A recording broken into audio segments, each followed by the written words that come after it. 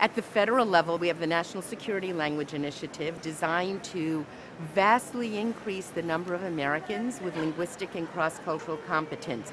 We have a number of governors and states who are recognizing the importance of being able to communicate with people of other nations. The governor of Utah, for example, is proficient in Chinese and is heavily promoting the Chinese language instruction across the state of Utah through a variety of mechanisms. The state of Wyoming has a mandate that all children in Wyoming have the opportunity to learn a foreign language in the elementary grades. We have school districts that, such as San Francisco, that are recognizing the importance of language. And then we have got a real big push from parents who are seeing that it may not be a policy issue yet in every place and in every way, but parents are seeing the importance of preparing their children for a life that is probably vastly different from anything we can imagine right now.